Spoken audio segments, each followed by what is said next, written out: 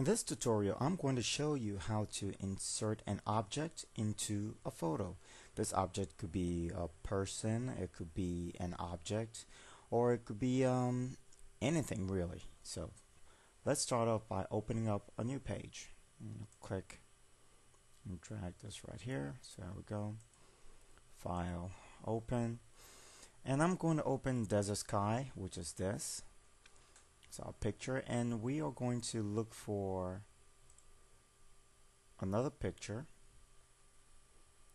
which I've carefully prepared for you. It's called Extracted Tree. Now this tree was extracted from a background, leaving us with just this. I'm going to minimize, click and drag. Sorry, not that one. Sorry about that, wrong layer. That's the right layer to click and drag. So here we are, and I'm going to maximize. So these are our trees, and we want to add them into this picture. The first thing I'm going to do is Control T to enlarge them. Click and drag, make them say this big, maybe a little bigger. Click. I'm clicking on my keyboard. I'm clicking the Shift key down, and I'm dragging to keep this proportion as I resize it. I'm going to click on the Move tool, apply, and here are my trees. What I would ideally like to do is take these trees and put them in the back of these hills, and to do that I'm going to turn the tree layers off. First of all, let me double click and name the tree layers trees. So here we are. On this layer, what I'm going to do is I'm going to use the magic wand. I'm going to set the tolerance for 45, and I'm just going to click away in here and select. Now I've selected this portion. In order for me to continue selecting, I'm going to have to hold the Shift key down on the keyboard and just click away. Okay, there we go. Okay, we're making progress over here. That's cool. Alright, so all this is good. I love the way this cropped it out. This is beautiful. It's exactly what I was looking for. But at this point, we're not yet done. This is not even the portion that we need extracted from the picture. It is this bottom portion that we need.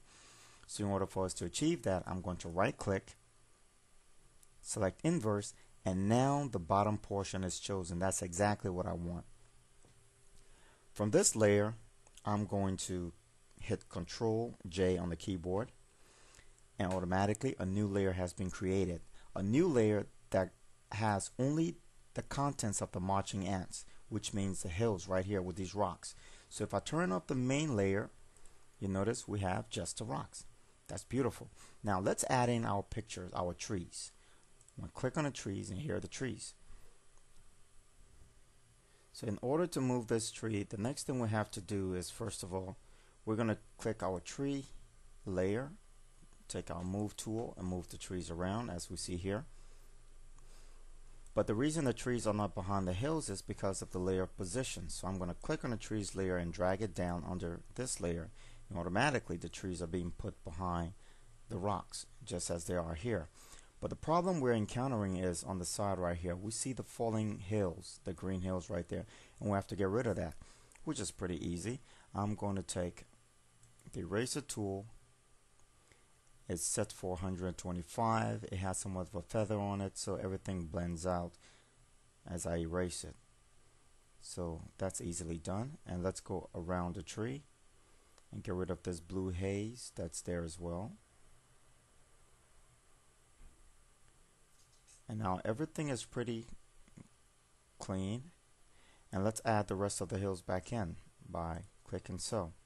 And now we have the tree in the back of the rocks. And the very next thing to do is to get this tree to match the color calibration of these rocks and ambient coloring.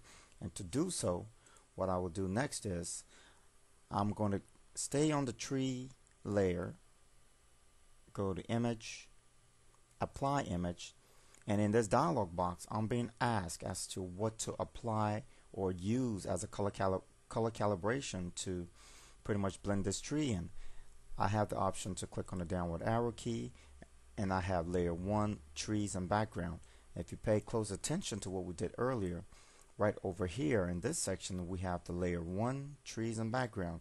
So really I want our trees to blend into the background. So I'm going to click and drag back over here, click on the drop down arrow key, choose background, and if you look at the trees, beautiful. The trees have absolutely been blended into this background and it all looks just flawless. And that in a nutshell is how you can insert an image into another image in Photoshop.